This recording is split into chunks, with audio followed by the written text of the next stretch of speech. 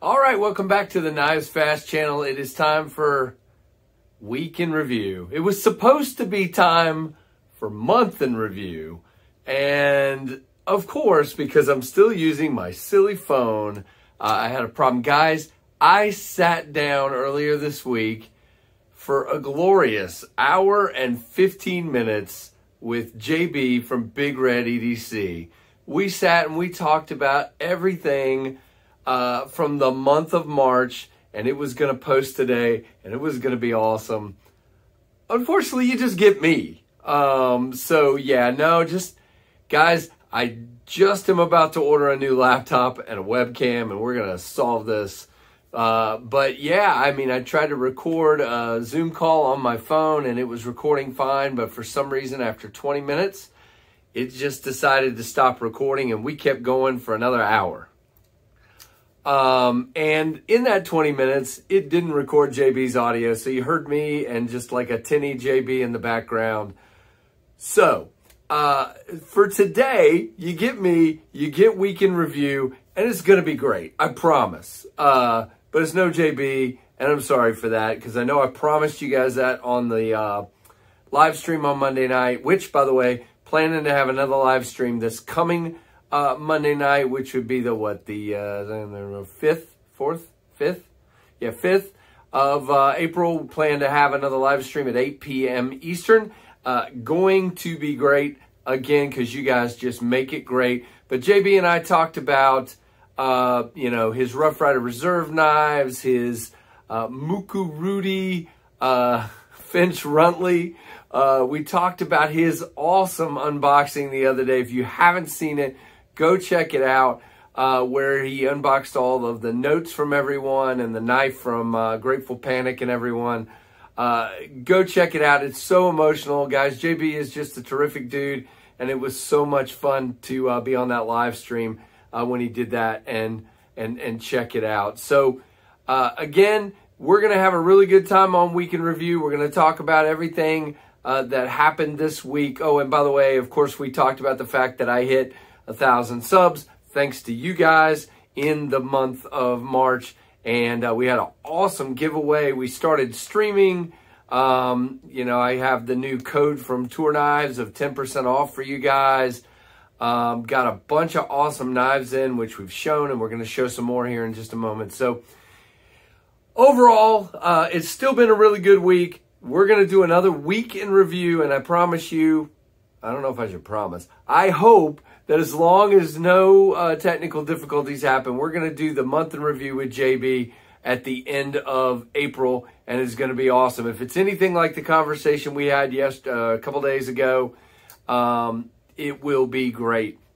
So stand by. We're going to go down to the table. We're going to talk about what's come in this week and what we looked at and go from there. Thank you.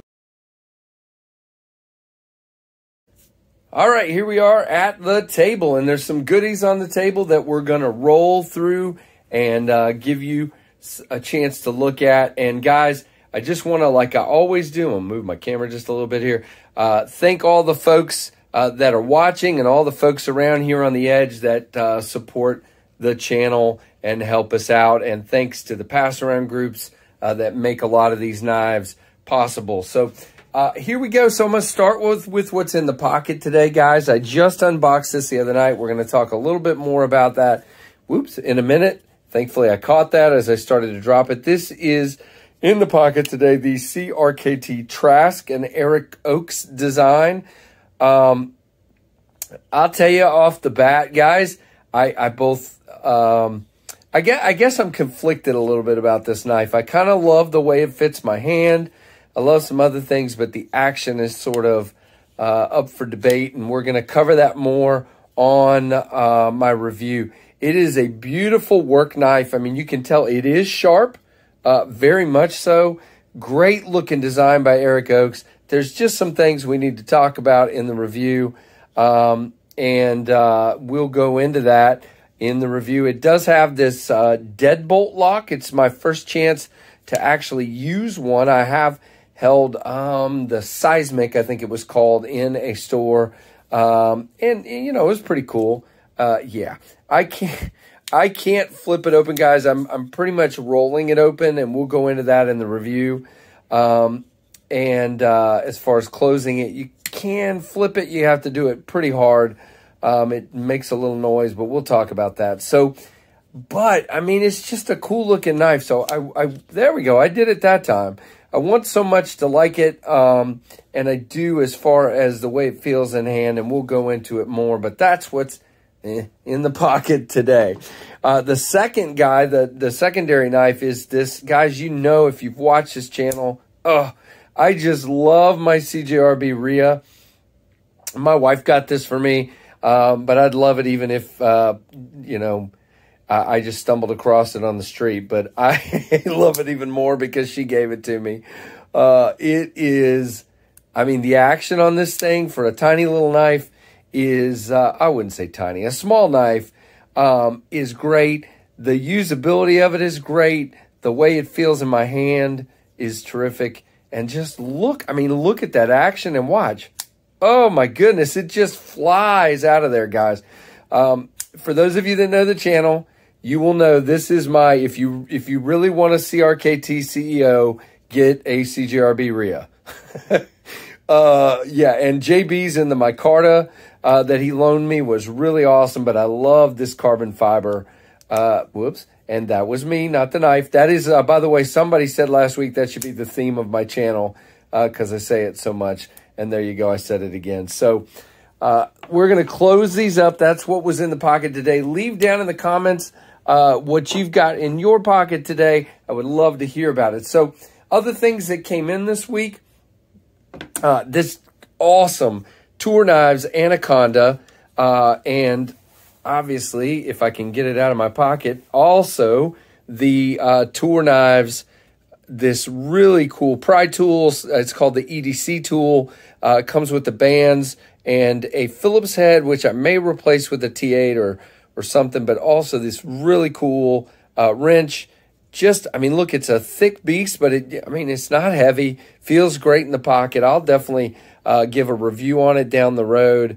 But I am digging that. But this Anaconda, guys, I have carried this 2 days already this week, and I am loving it. It is a great carry. Now, I am using this as inside the waistband, so I'm putting this in my waistband, and I'm using this Ulti Clip XL, which I also got from Toor. And by the way, they are tight. If you get an Ulti Clip and you're shocked that it's tight, you're not paying attention. It is tight, and that's good. So this, I'm looping it over my belt like so, and then popping this down like that, and it is not going anywhere. And I'm able to angle it in such a way that it feels great. It's not bothering me. This holster is unreal. But guys, the selling point of this knife for me is this crazy textured G10. And if you haven't seen the Purple Rain one they're selling right now, if there's still any left, check that out on Toor's website.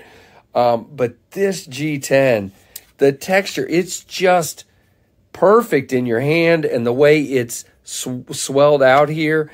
I just love this knife. I am so glad I picked this one out.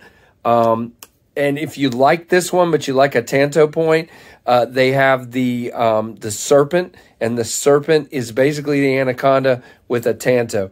This one's going to end up being a little more, you know, pokey, stabby, pointy, because the Tanto is obviously sort of, you know, obviously like this at the end. But they're very similar. The thinness is similar. The height of the blade is similar. The handle material is very similar. And I'm just absolutely loving this. I cannot wait to review it for you full on. Guys, remember, if you're interested in one of these or anything the Toor has, and by the way, folders coming in mid-May, woohoo! And Toor is offering, through the KnivesFAST channel, 10% off with the code KnivesFAST, all caps, one word. I'll have it in the description and the link. So check that out. I'm going to leave this knife on the table like this so you can see it, because I just love the profile of that knife. It has spoken to me for a long time, and I am so glad to finally have one. Okay. Another that came in this week was this Asher Spiro came from the Apex Pass Around group, guys. I have carried this a couple of times. This thing is great. This will get a stellar review from me. The lockup, you guys know I had a problem with the Nomad. This is the Spira. The lockup is great. As you can see, just really well done. Great snappy knife. Perfect EDC size and feel in your hand. Again, trying not to ruin my review, but I'm digging on this. And then the other two that came in this week were the Trask, as I've already shown you, since it's in my pocket today, and then the Lanny. Guys, you know, two of the things that you hear me talk about is I'm not a big Tanto fan, and I'm not much of a fan of an assisted knife. I still think the assist is unnecessary on this knife, but first impressions, which is sort of what we're doing here, I love this knife. The way it fits, the way it feels. It's big and substantial in your hand as far as the thickness of it. And this jimping just locks you in. Look at that. Great jimping. I love that hollow grind. Just look, you can see it there. Just so well done. The compound grind down here at the end is beautiful. And it's designed by Liang Ma. And I think if I remember correctly, what was this thing? I want to say, and it's HCR13. All right, guys, hold on. I'm going to walk over here to the computer for a second. But I think this knife is about, anyway, I'm just going to guess because I can't get to the computer right now. But I think this thing is a little over $30. This one came from my friend Lefty EDC, who ordered it through White Mountain Knives and had it sent directly to me. And man, I will put the link, if I remember, in the description. And when I do my review, I'll definitely do that.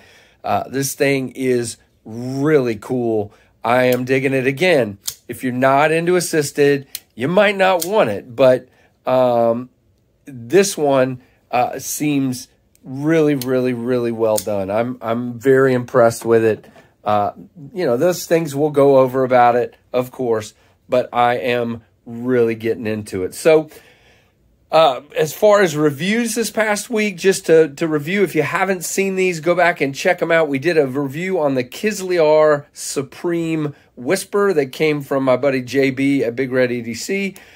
Go check that review out, guys. I'll put the link up here somewhere. And then the Civivi Ortis in twill carbon fiber and Damascus. Again, link will be up here somewhere. Great one. And then last this week was the Civivi Pintail Little Small Flipper. Again, link will be up here somewhere. And man, it is a really cool knife as well. So thanks so much for watching, guys. I hope you enjoy these weekend reviews. I'm telling you, if I could have found a way to not have my phone just decide it didn't want to record, that conversation with JB was so much fun, and we both came out of it saying, oh, well, we get to spend an hour and 15 talking about knives and to each other and having fun. I'm just sad that you guys didn't get to experience it. So give me a comment and let me know what you're carrying and what you think of what you see here. Give me a thumbs up and subscribe if you're not already. And guys, check out the link to the Patreon and the 10% off from Toor in the description. And guys, just thanks for your support and for watching the KnivesFAST channel.